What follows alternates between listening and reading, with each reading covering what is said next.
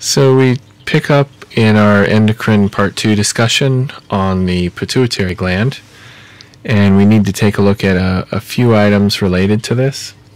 So first, take a look at a couple of different naming conventions that we need to be conscious of. The pituitary gland is also called the hypophysis, and the hypophysis means to grow beneath. So the pituitary gland, or the hypophysis, is growing beneath the hypothalamus. So hypothalamus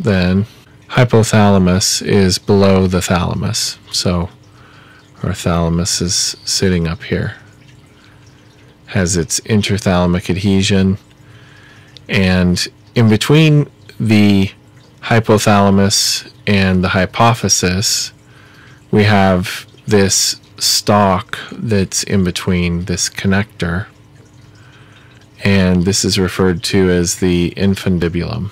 Also a great circus ride. Come on to the infundibulum. So the infundibulum is this connection between hypothalamus and hypophysis, or pituitary gland.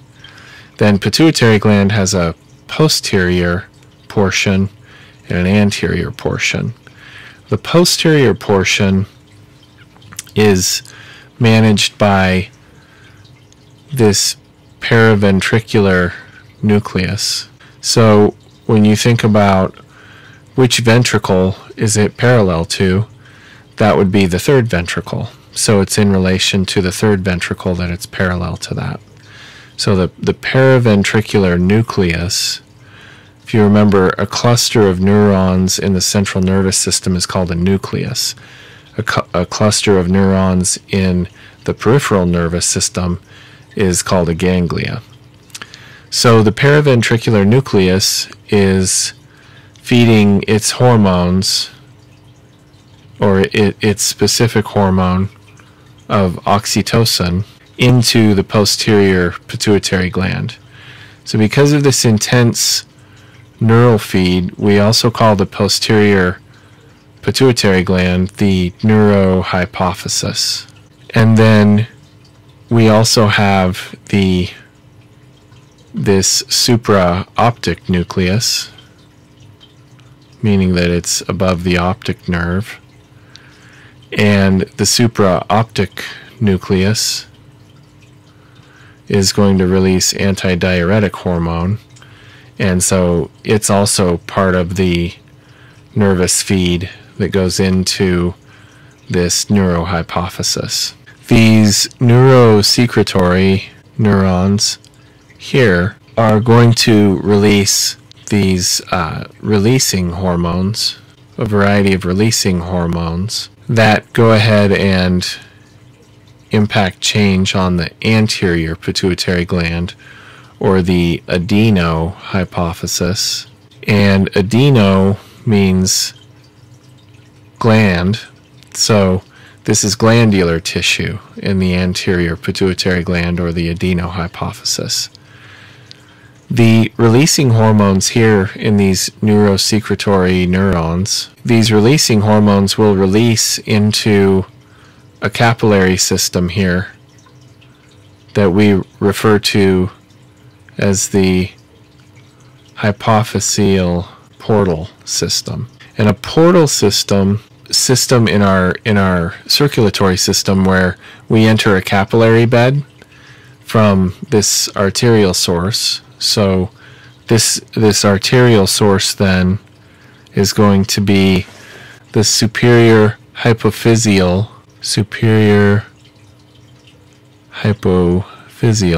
artery.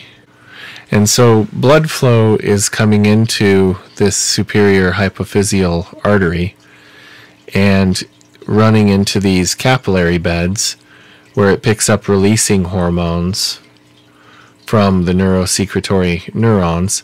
This blood flow then, it's an enclosed circulatory system, so these releasing hormones don't enter the circulatory system at large. They stay within this portal system, where they go to the adenohypophysis And in this capillary bed, these capillaries, the blood is going to be picking up the stimulating hormone. So the relevant stimulating hormone that the adenohypophysis will release.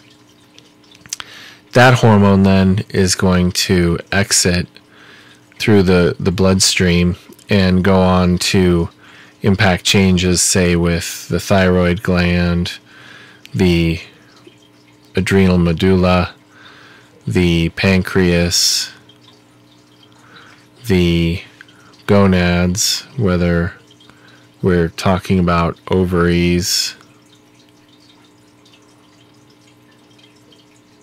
or testes. So all of these stimulating hormones then are going to be heading off to some organ that then that stimulation will produce other hormones. Here then another look at the anterior pituitary or the adenohypophysis. And this adenohypophysis then is receiving its signal for release from these releasing hormones. And that signal then is, or those hormones are being transmitted to then go ahead and release a stimulating hormone. And it's all through this portal system. The closer look then again, just a refresh on the paraventricular nucleus releasing oxytocin, the supraoptic nucleus releasing antidiuretic hormone, and those hormones actually being created in these nuclei and being transferred to the posterior pituitary or the neurohypophysis, and that then going ahead and being released into the bloodstream. The posterior pituitary then not actually creating these hormones, just storing them and allowing for connectivity into the bloodstream to go ahead and distribute to their locations where they need to affect change. So some of the hormones that we'll take a look at here, if we were to take these hormone choices over here, we go ahead and match these up with the correct area that is being stimulated from the release out of the anterior pituitary or the adenohypophysis. So here, for the production of milk in the mammary glands, we would be interested in prolactin. Influencing growth of muscle and other cells would be growth hormone. Far-ranging impacts from growth hormone. For the thyroid gland, we would see thyroid stimulating hormone that then downstream would influence the release of T3 and T4. T4 is thyroxine, and T3 is a triiodothyronine. And we'll see that both of these, T3 and T4, are key players within the metabolism within the body. Here for the adrenal cortex then, if we look at the cortex as this outer ring of tissue, and the medulla, the adrenal medulla, is the inside. So impacting the adrenal cortex then would be ACTH, or adrenocorticotropic. ACTH then influences the adrenal cortex to release cortisol, impacting the ovary and the testes, or the gonads, would be luteinizing hormone, also known as lutropin.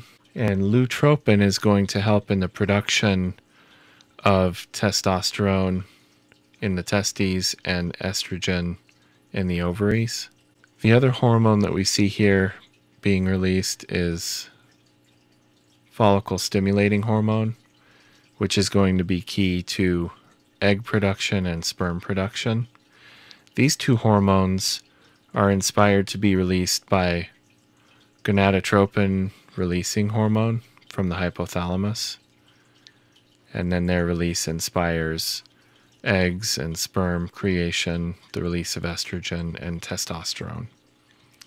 Impacting the skin, we hear of skin color, we hear of melanin, and so melanocyte stimulating hormone is an important hormone for the creation of skin color. So all of these, remember that all of these stimulating hormones that stimulate organs downstream were put into their stimulating position through a call from the hypothalamus to release some kind of a hormone that is a releasing hormone version of these hormones that then goes ahead and inspires the release of these stimulating hormones that impacts the other organs downstream. Also remember anterior pituitary gland. Another name for that is adenohypophysis. Adeno meaning glandular tissue. And that is a look at all of these different stimulating hormones that have a far-reaching impact downstream. So now we take a look at some of the hormones that are released from the pituitary gland a little bit more closely, and here specifically the anterior pituitary gland or adenohypophysis releasing these hormones. So the thyroid stimulating hormone is going to stimulate the thyroid gland. That's its target. The FSH and LH, or follicle stimulating hormone and luteinizing hormone, are going to have targets of the gonads. And follicle stimulating hormone then is going to inspire gamete production, or eggs and sperm. And the luteinizing hormone is going to inspire the release of androgens, or testosterone and estrogen. ACTH, MSH, and endorphin are all derived from the same precursor, pro-opiomelanocortin. And the main concept to remember here is that pro-opiomelanocortin is a molecule that can be altered to go ahead and produce these other components or hormones. So ACTH, or adrenocorticotropic hormone, has a target of the adrenal cortex. And in the adrenal cortex, there's a portion of that called zona fasciculata that will release glucocorticoid secretions. And glucocorticoids are going to be important hormones that will help with the release of more glucose during times of fight or flight need. Growth hormone, then, the most abundant anterior pituitary hormone, the control of its secretion is handled through growth hormone releasing hormone and growth hormone inhibiting hormone, also known as somatostatin. So soma being the body, statin to stay in place.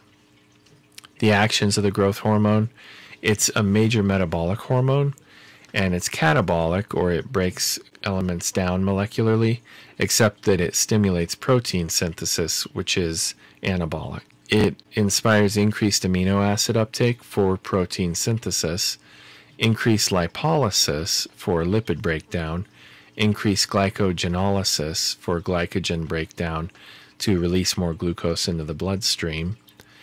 It also is focused on glucose sparing for the brain, or it raises blood glucose so that the brain has access to more glucose. Decreased glucose uptake by peripheral tissues is a part of what it inspires so that it can get more glucose to the brain. Its anti-insulin effects reduce insulin activity, and since insulin is about uptake of glucose into our cells of the body, that's going to leave more glucose in the bloodstream to inspire that to be available for the brain. However, prolonged exposure to growth hormone can lead to diabetes mellitus, so one of the type 2 diabetes types. Growth hormone is responsible for the growth of all tissues in the body. Amino acid uptake is a big part of how these tissues are built. We need amino acids to make proteins, and then that increases protein synthesis, which then will feed into compensatory hypertrophy, that concept that we increase the size of the cell, but not the quantities of the cell. If we do increase cell proliferation, then we call that compensatory hyperplasia. Not all of growth hormone actions are direct, meaning that some of these actions that are direct, the impact on adipose tissue, the liver, the muscle, when we enter the liver, however, the growth hormone is converted to an insulin-like growth factor that will affect bone, heart, and lung development, as well as epiphyseal plate cartilage and long bone growth. It's called insulin growth factor because the molecule shape is very similar to insulin. So IGF-1 mediates indirect effects of growth hormone. It is, like I said, synthesized in the liver in response to growth hormone being present. It promotes long bone growth at the epiphyses, and it promotes the growth of heart and lung. The regulation of growth hormone secretion, we're going to see another negative feedback series of loops that would say that sleep stress is going to stimulate the hypothalamus to release growth hormone releasing hormone that stimulates the anterior pituitary to release growth hormone that goes to the liver, is converted to insulin-like growth factor, and then the release of insulin growth factor, growth hormone are going to go ahead and then have a negative feedback loop, which either of those in the bloodstream in a quantity will then release or reduce growth hormone releasing hormone and reduce the release of the GHRH and stop releasing growth hormone and IGF. If we see an increase in glucose and free fatty acids, that's going to stimulate the hypothalamus to release growth hormone inhibiting hormone, which will inhibit the anterior pituitary and not release growth hormone or the insulin-like growth factor. So the hypothalamus constantly monitoring the bloodstream and saying, okay, if we have plenty of glucose and fats in the bloodstream, we don't need to release more, because the concern there would be that if we keep high quantities of sugar and fat in the bloodstream, will feed into atherosclerosis. Some endocrinopathies, or conditions of disease when we fall out of homeostasis within our endocrine system.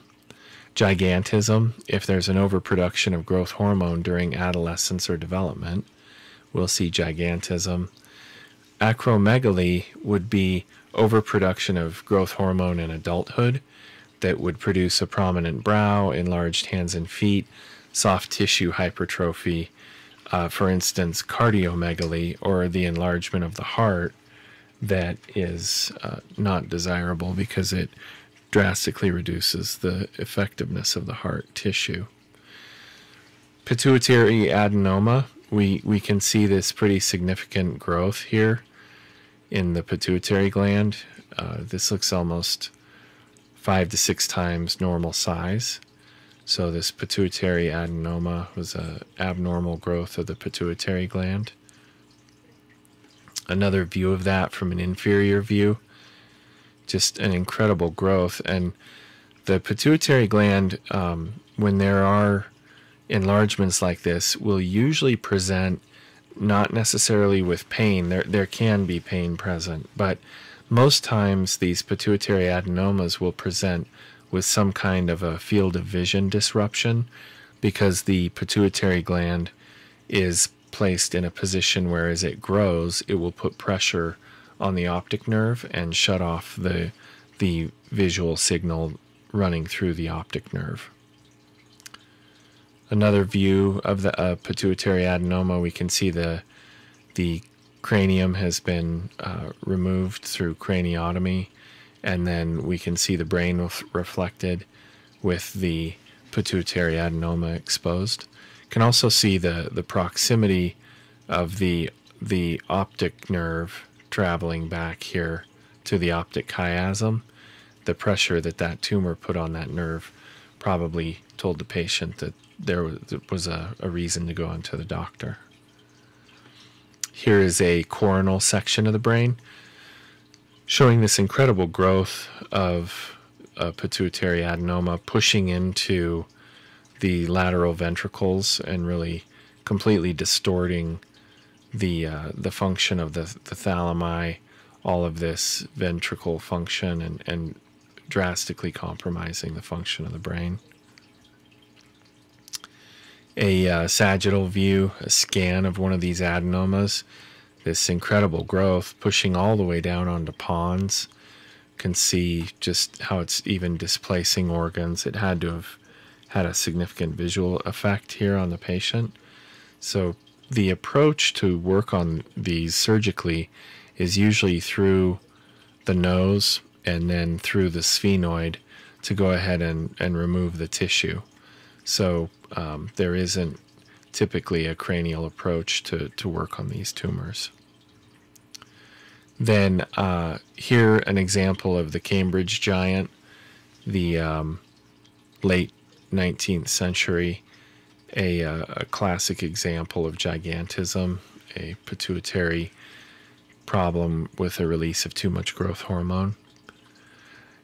We can also see gigantism exhibited hemispherically.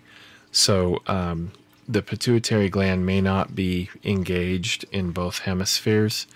It may be engaged in one hemisphere, which would allow one half of the body to develop normally and the other half to have a certain amount of gigantism within it. Acromegaly in a giantess. So here is a female giant who has also got acromegaly, or that increased size of hands and feet. The incredible size difference with hands in acromegaly.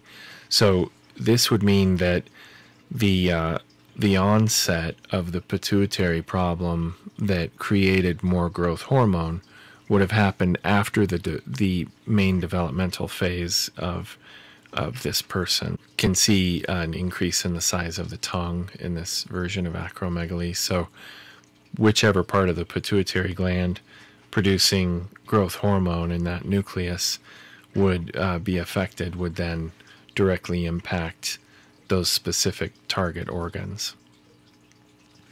So here's a question that we would look at with iClicker. If you want to go ahead and pause the video now and work on your answer. Humoral stimulation is when we think of a component within the bloodstream that would be humoral or within the humors of the body.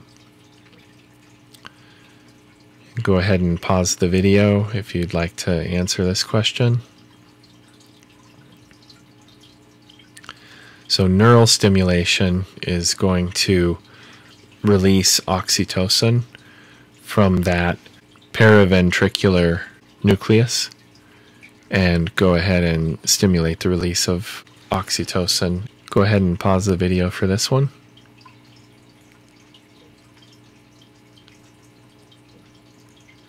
So hormonal stimulation, ovaries are secreting estrogen in response to the hormone GnRH, gonadotropin, releasing hormone, and this is an example of hormonal stimulation.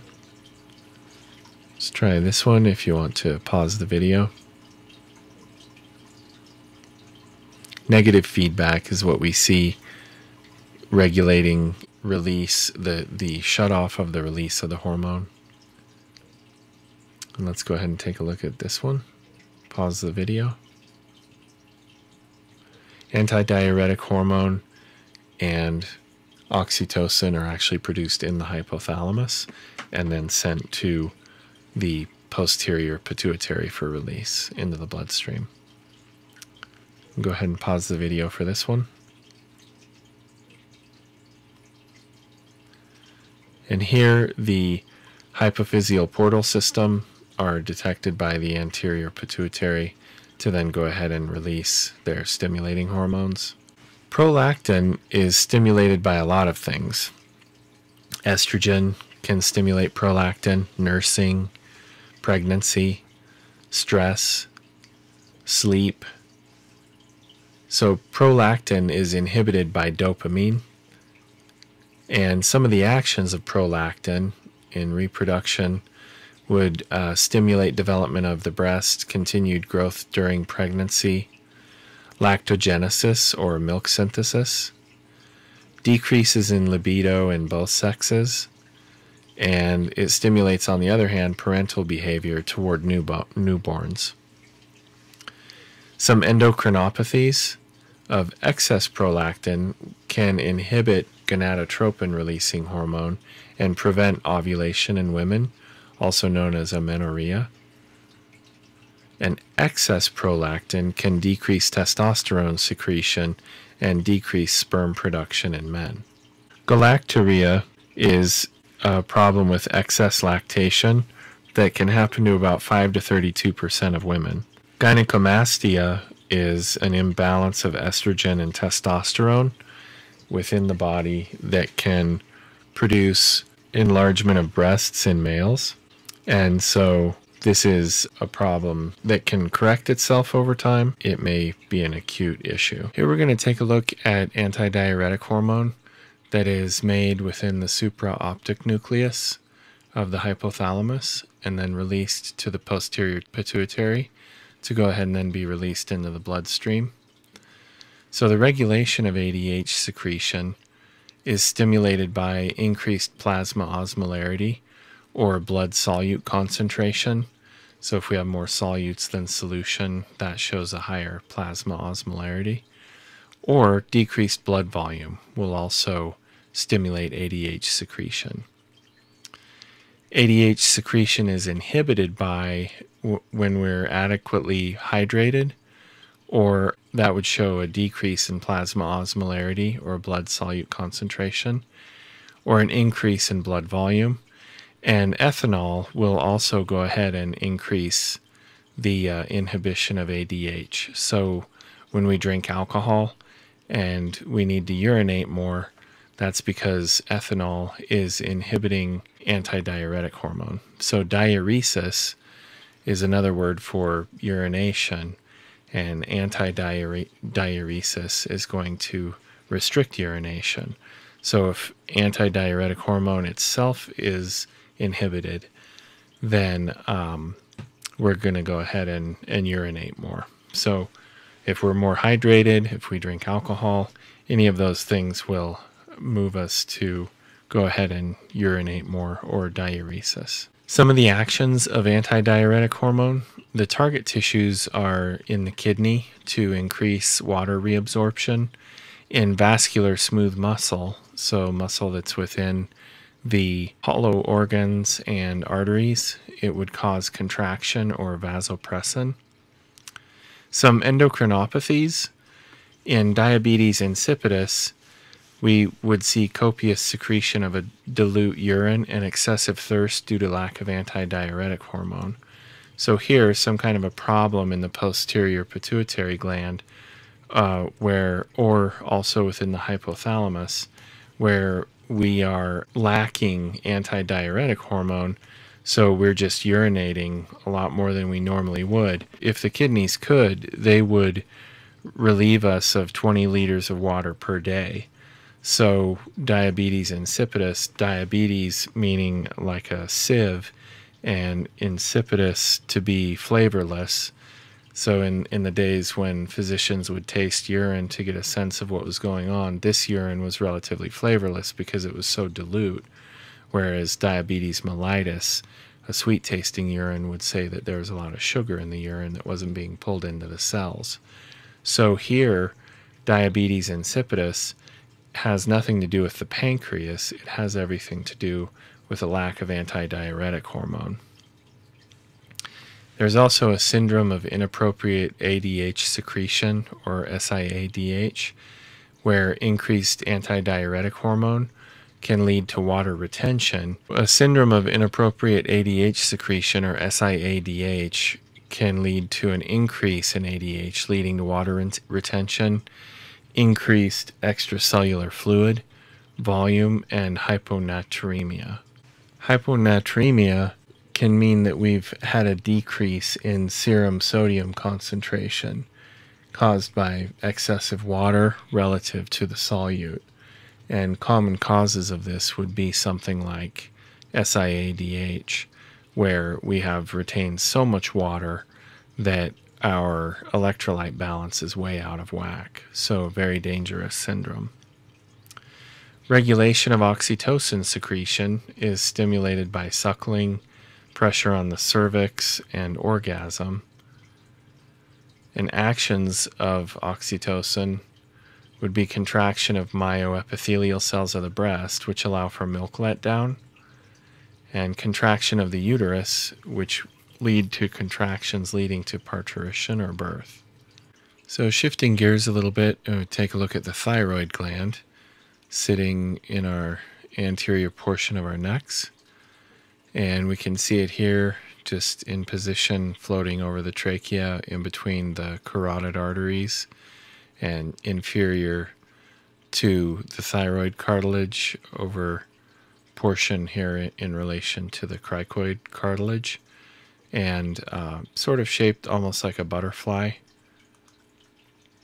Here, the thyroid gland in situ, or in position after dissection, can see the wings of it on the left portion and the right portion, all the musculature of the trachea coming up to the thyroid cartilage here. Here is a normal scan of a thyroid, just taking a look at what would be reflective components within it, say picking up on iodine deposits. Here we would take a look at, this would be considered a relatively normal sized thyroid, goiter where the thyroid is expanded, and Hashimoto's where it can be expanded, but it is also, the swelling can be variable. So the discoloration and the look of it here is indicative of Hashimoto's. So here within goiter, what the problem is that we have a lack of iodine that causes swelling of the thyroid. We could also see this within Graves' disease, which is an autoimmune disease that allows thyroid hormone to be created and to run unchecked, disregarding any attempt at downregulation by the hypothalamus. Hashimoto's is another type of autoimmune disease of hypothyroidism. It's the most common form of thyroid disease. And in terms of these types of different sizes of the thyroid, and the antibodies that are created by the immune system cause swelling. If we were to zoom into the main structure of the thyroid, we would see these epithelial cells, these cuboidal epithelial cells that ring pools of colloid, which is thyroglobulin. What we're interested in is how do we get iodide, a negatively charged ion of iodide, into one of these follicular cells to then go ahead and, through a relationship with some thyroglobulin, go ahead and end up producing T3 and T4 out of our thyroids. Here we look at a scan where we can see the colloid in here, and we have our follicular cells out here, and some of these in here are parafollicular cells that would be creating calcitonin for regulation of calcium.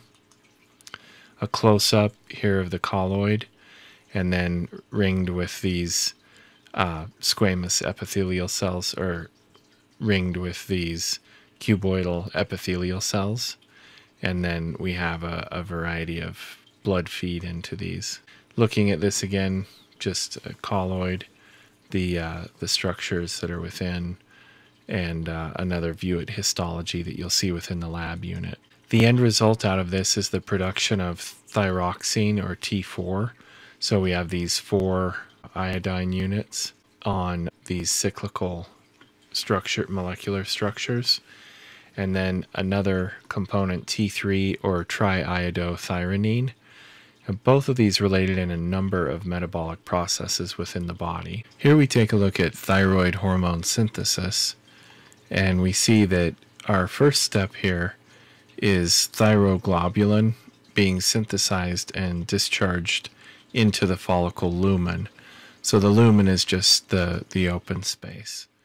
So this thyroglobulin is synthesized in like a rough endoplasmic reticulum, packaged in the Golgi apparatus into a vesicle, and then sent to go ahead and exocytose into the colloid.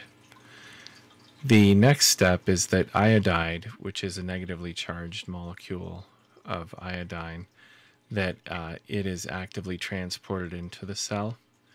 And then once it is in the cell, it goes ahead and moves through the lumen of this follicular cell and enters into the colloid, where it's oxidized to iodine. So it goes ahead and is adjusted to have a 2 positive charge on it.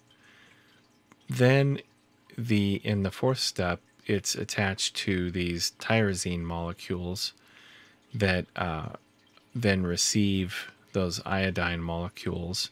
And we have these versions where there are 2 iodine molecules. So these are diiodine tyrosine.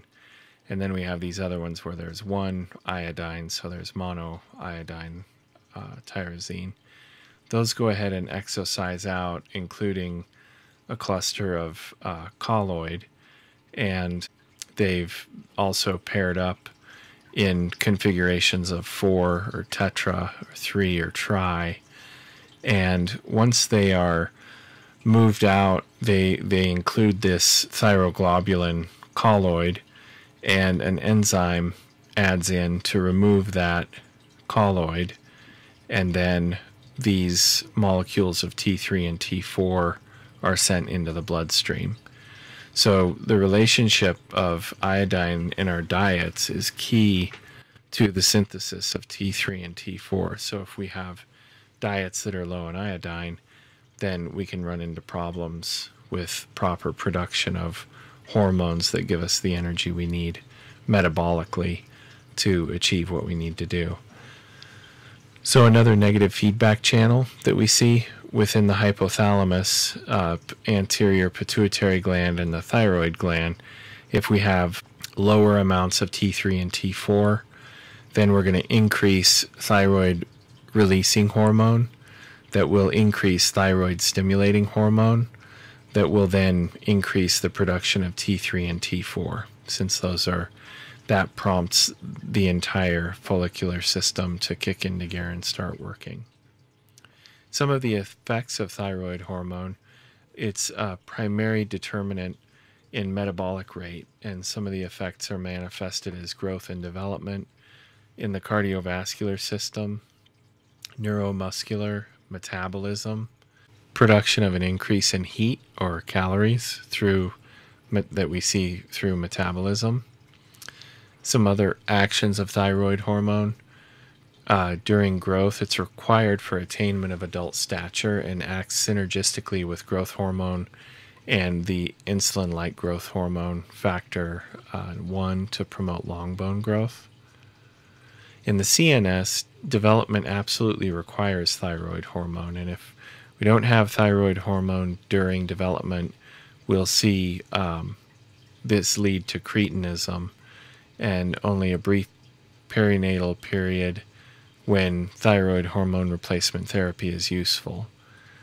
Proper screening is essential, and if we see hyperthyroidism, we'll have excitability. If we have hypothyroidism, we'll see listlessness. The basal metabolic rate, the thyroid hormone increases the basal metabolic rate and oxygen consumption in all tissues, which increases heat production, so it's calorigenic. Cardiovascular and respiratory systems, the effects ensure increased oxygen to tissues, increased heart activity, increased ventilation rate of the lungs.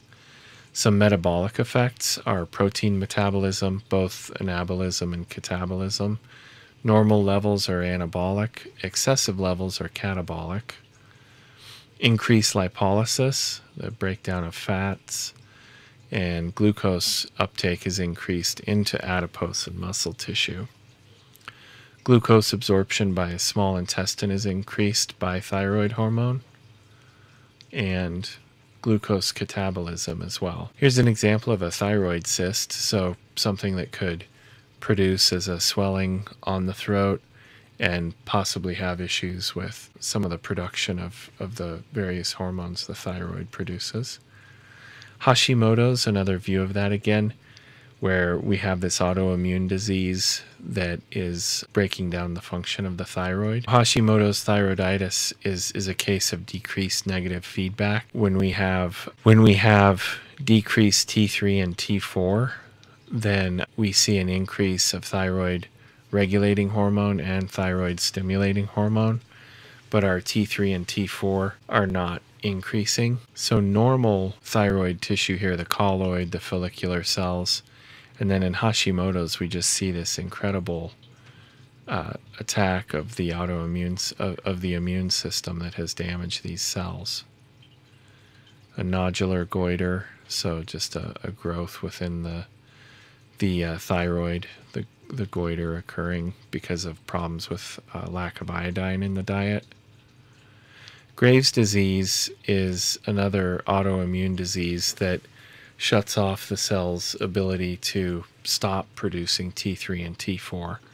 So even though the hypothalamus and the pituitary gland will be releasing all of the agents to go ahead and reduce this, the T3 and T4 just keep being produced. Some of the inflammatory components that are released cause swelling around the eyes, and we see the bulging eyes in Graves' disease oftentimes. Graves' disease is increased negative feedback, where these cells, the follicular cells, are just cranking out T3 and T4, and they're going to do that regardless of the reduction of thyroid releasing hormone or thyroid stimulating hormone. Hypothyroid can show kind of sunken eyes. Hyperthyroid can show bulging eyes.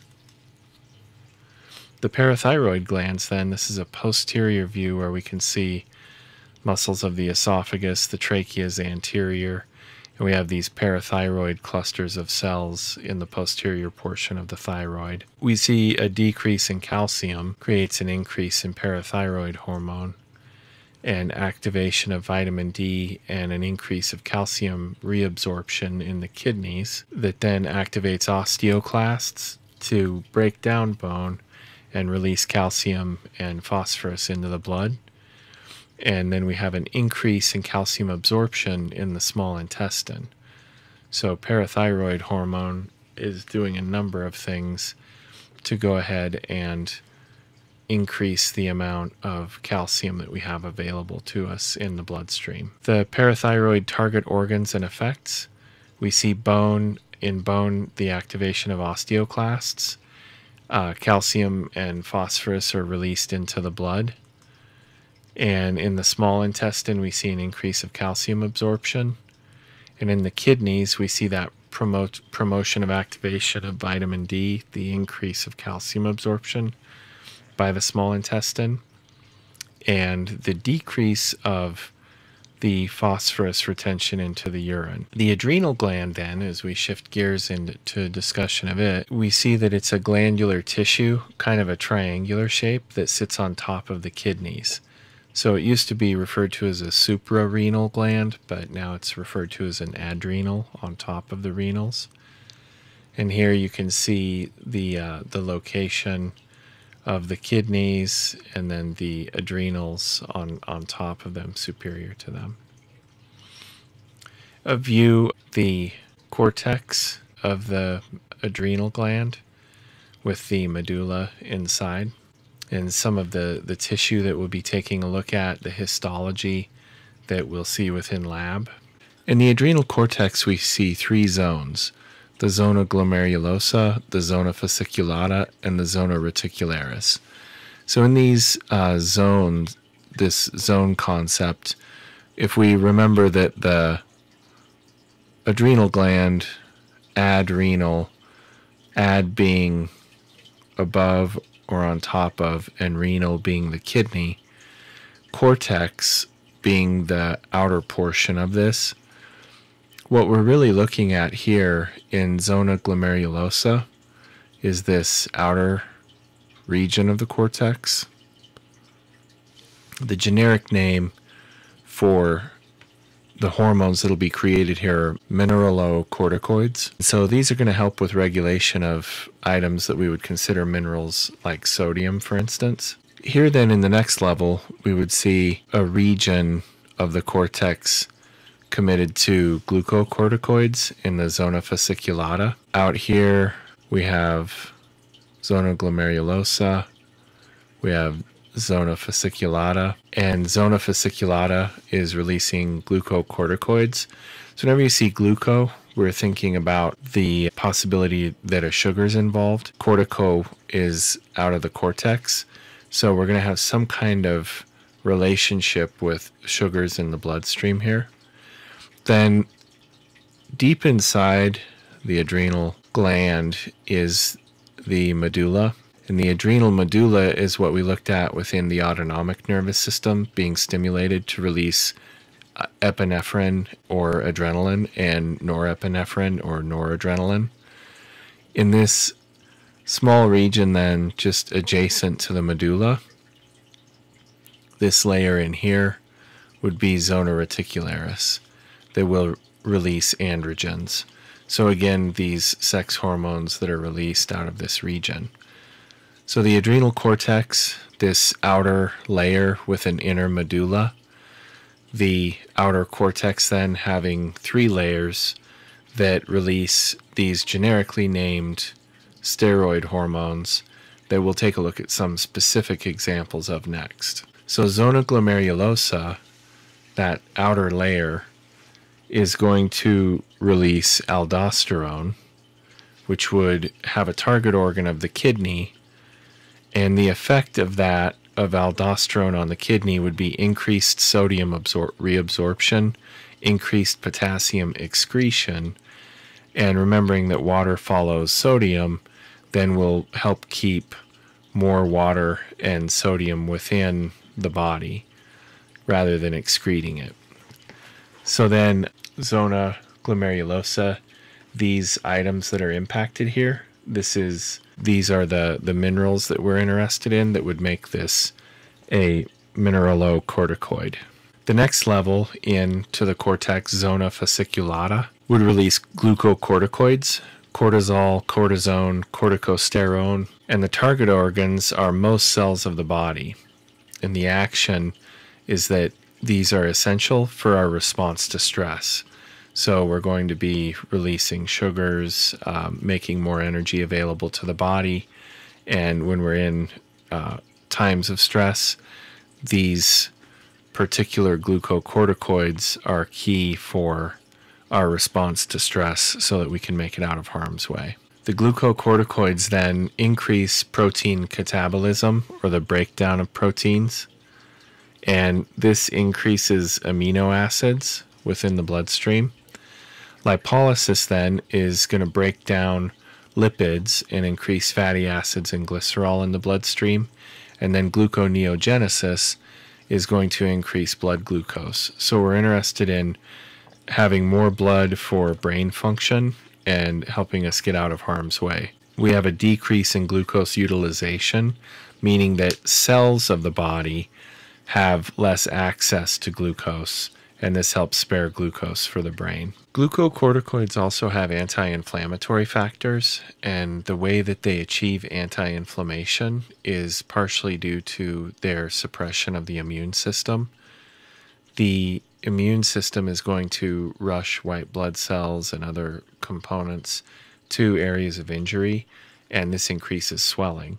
So a lot of times glucocorticoids are deployed as a medication or within the body to offer an anti-inflammatory response so that tissues may not be damaged by excessive swelling, or that, for instance, an airway that may be compromised by having inhaled hot gases could be brought to a point of relaxation through the administration of some kind of a glucocorticoid, opening those tissues back up.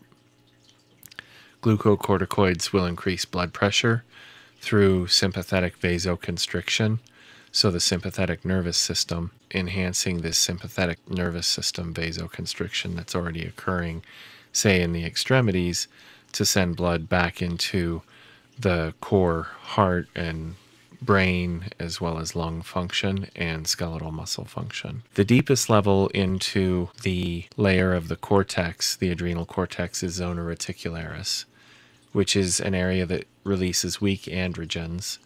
Dehydroepiandrosterone, or DHEA, and androstenedione can be peripherally converted to testosterone or estrogen, and this is more physiologically relevant in females than males, and it has an effect on libido, pubic and axillary hair growth. In the response to stress, then, the hypothalamus is receiving a signal of stress that it will send down the spinal cord and through the sympathetic nervous system go ahead and activate epinephrine and norepinephrine.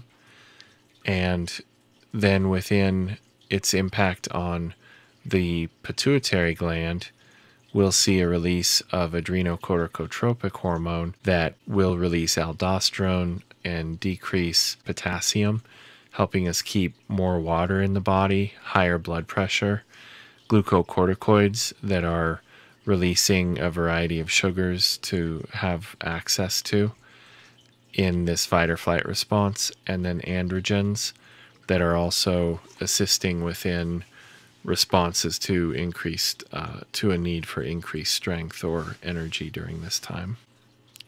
Some endocrinopathies that we take a look at would be Cushing's disease, a adrenocorticotropic hormone pituitary secreting tumor.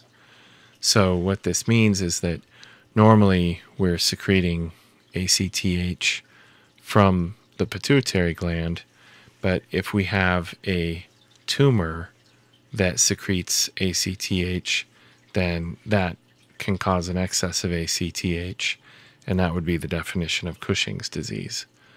So Cushing's syndrome is where we could have ectopic ACTH syndrome, or this could arise from adrenocortical tumor. And so ectopic means that we would have ACTH created somewhere other than the pituitary gland. And that can happen if we have an adrenocortical tumor that starts to produce its own ACTH outside of the pituitary gland. The other way that Cushing's syndrome can be arrived at is exogenous glucocorticoid administration. So if a person's taking glucocorticoids to reduce inflammation or for anti-immune properties, there can be a point where those glucocorticoids can cause Cushing's syndrome, or this excess of ACTH to be produced. It's called Cushing's disease when it's caused by an increase in ACTH, which causes an increase in cortisol, aldosterone, and the androgens that are held within the cortex of the adrenal gland, the adrenal cortex.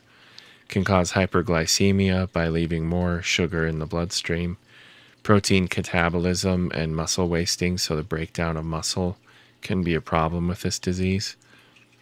Central obesity, so in the core of the body. Also moon face, sort of like a more bloated open face. Buffalo hump, so a hump right above, say, C7. Supraclavicular fat, so fat above the clavicles, can be indications of a problem that may be related to Cushing's disease, because the storage of fat has to occur in all of these different locations, since fat is being released in large amounts from the bloodstream because of the release of cortisol. Can see virilization in women, so the androgens that are released can cause male physical characteristics. Hypertension from an increase in cortisol and aldosterone, and osteoporosis because glucocorticoids cause bone resorption. So this central obesity, problems with a lot of fat in the central region of the body. We can see these different exhibitions of the moon face, excessive fat in the face, in the middle of the body, and all of these could be indicative of Cushing's disease. As we continue looking at other endocrinopathies, we see Addison's disease, which is an autoimmune disease that destroys the adrenal cortex, causing a reduction in glucocorticoids, aldosterone, and androgens. So what we see then is the pituitary gland tries to compensate with adrenocorticotropic hormone because as these components of the adrenal cortex reduce, the hypothalamus still says we need these to function, release ACTH out of the pituitary gland, and that doesn't happen. So we run into a condition of hypoglycemia because we have the glucocorticoids that are not releasing the glucose into the bloodstream, and so we have a lower quantity of glucose in the bloodstream.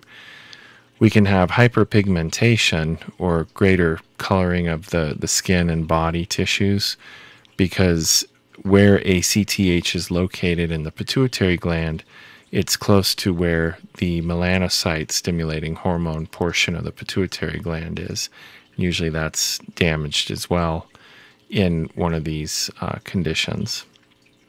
This can also, with a drop in the androgens, cause a decrease in pubic and axillary hair in women, or hair in the armpits. So some images of hyperpigmentation. You can see it showing up on the tongue and under the tongue, on the gums of the teeth, some discoloration within the fingers as well.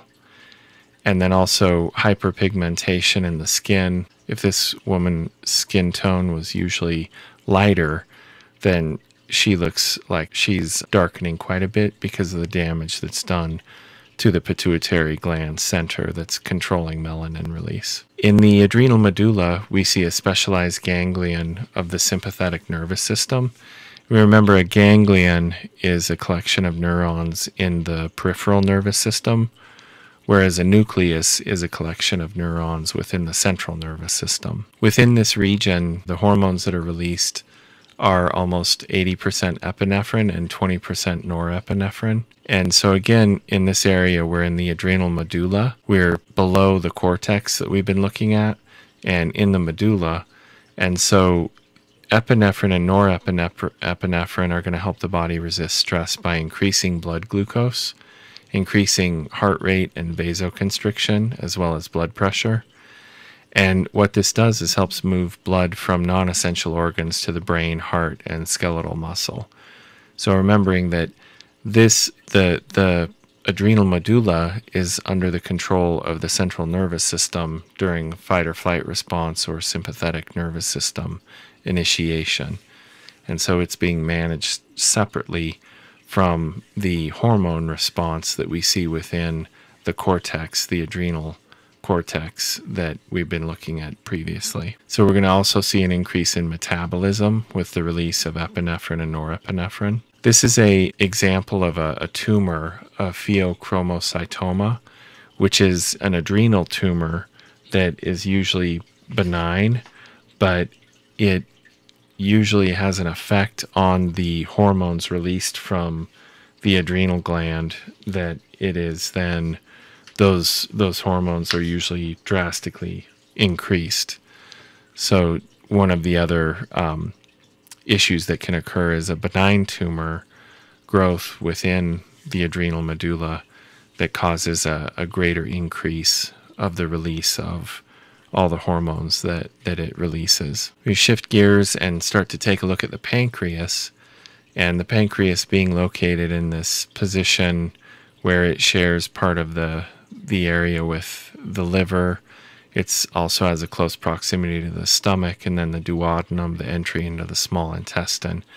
And it's the primary regulator of fuel metabolism. Here we see it tucked in behind the stomach. It has this relationship with the duodenum where it will be putting in certain components that will help with the digestion of fats and other food components. So in here we can see some of the cellular component, the histology of the pancreas, and what we would expect within this region are pancreatic islets that also used to be called the islets of Langerhans.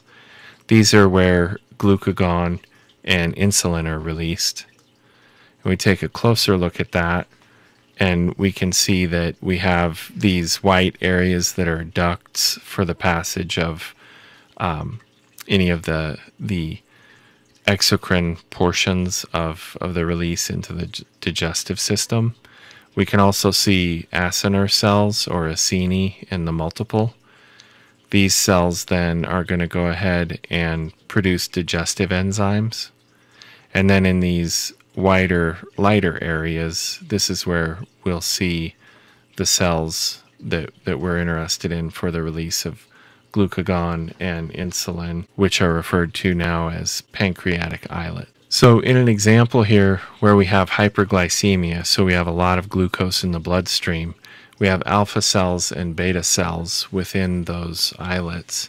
And in an instance of negative feedback to reset hyperglycemia, alpha cells will decrease glucagon release, so they'll decrease the storage of glucose in the liver, and then they'll increase the release of insulin, which will allow for greater uptake of glucose into the cells of the body. In doing that, they will reduce the amount of glucose that's in the bloodstream. On the flip side of that, if we have hypoglycemia, the alpha cells and the beta cells will do the opposite of hyperglycemia.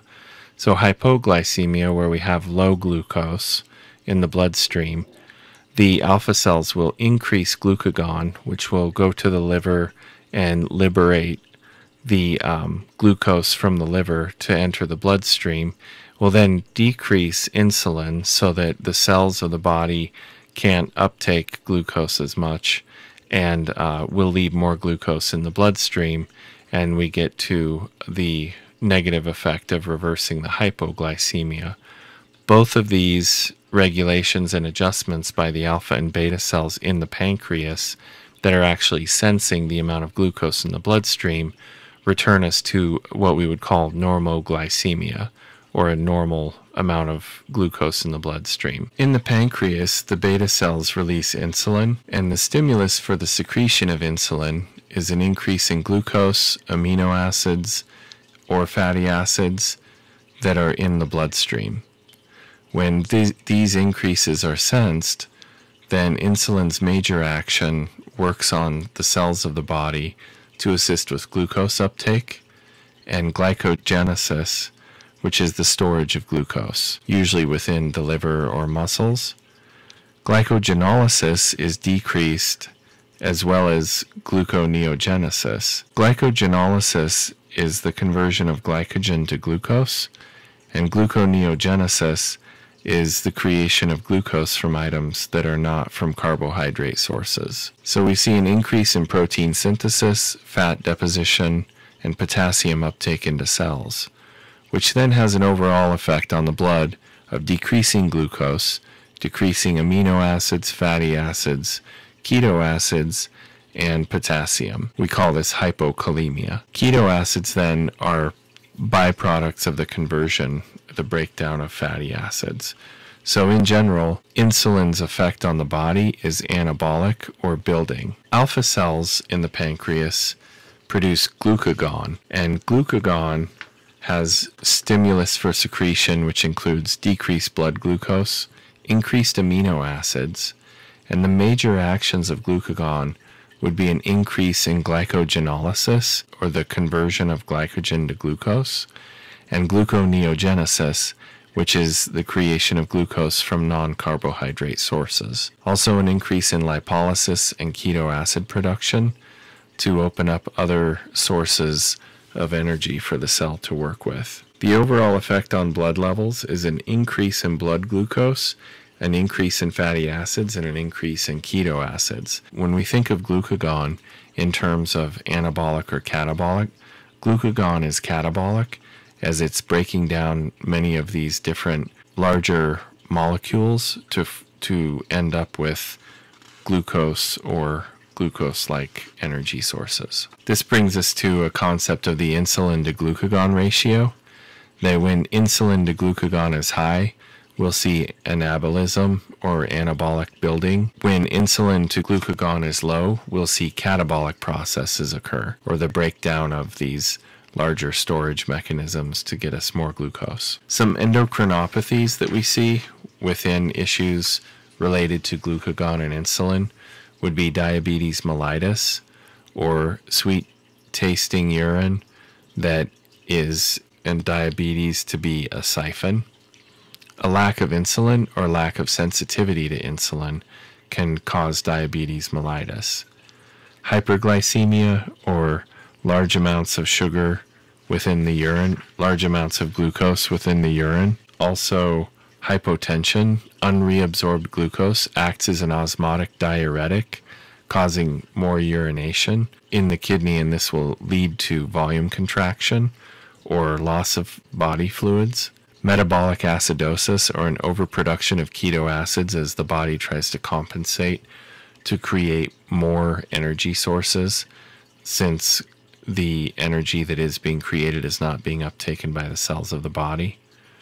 Hyperkalemia, or high potassium levels, will occur as potassium is not able to be taken up. The metabolic processes that occur are glycogenolysis, the conversion of glycogen to glucose; lipolysis, the breakdown of fats; proteolysis, the breakdown of proteins into amino acids; and gluconeogenesis, glucose that's created from non-carbohydrate sources.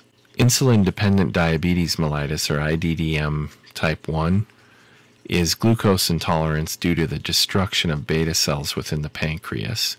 These cells are usually destroyed through either autoimmune or viral vectors.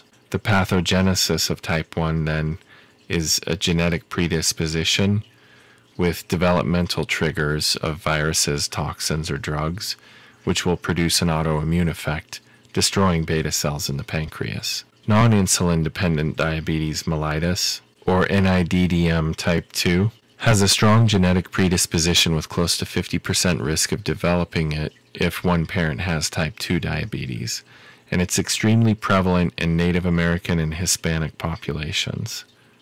Not autoimmune, but resistance develops to insulin, and it's worsened by obesity, pregnancy, and other stresses like infection. Pathogenesis type 2 diabetes mellitus also has a genetic predisposition. Decreased insulin receptors allow for decreased insulin binding, and post-receptor defects within the cell can then increase hepatic glucose production to try to compensate. If we look at this model, we can see that out of the beta cells where insulin is produced, we see that there are a couple different pathways that can lead to diabetes mellitus.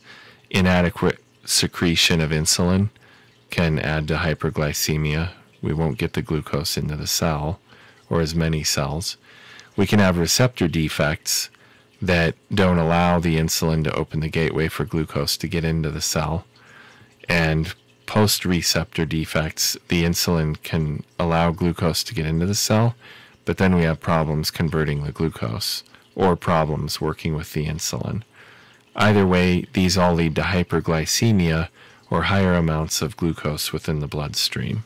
Some clinical manifestations, or the way that diabetes mellitus will show up: glycosuria, or glucose within the urine; polyuria, a lot of urine output; polydipsia, a lot of thirst due to so much urine output; polyphagia, a lot of hunger; weight loss; and weakness and fatigue are naturally followers to all of these previous conditions.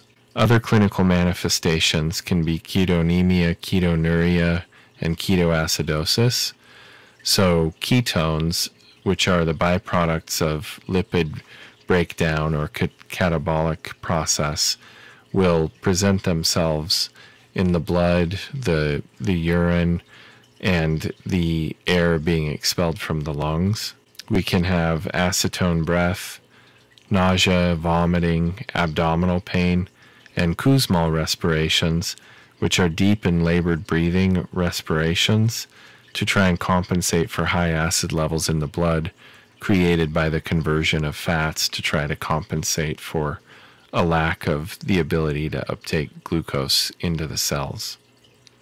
Some problems associated with too much glucose: we can see glycation, non-enzymatic reaction between sugars like glucose and amino acids in proteins or lipids. So we're essentially getting glycated or sticky at a cellular level, causing problems.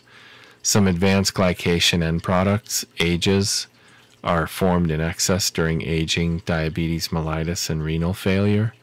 And ages are also found naturally in animal-based foods, especially red meats and cheese.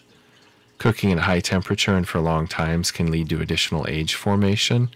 Grilling, broiling, roasting, searing, and frying can as well. And these are also found in highly processed foods. Ages cause proteins to cross-link, which can then alter structure and function of the cellular matrix, basement membranes, vessel wall components. And ages are responsible for almost all diabetes complications.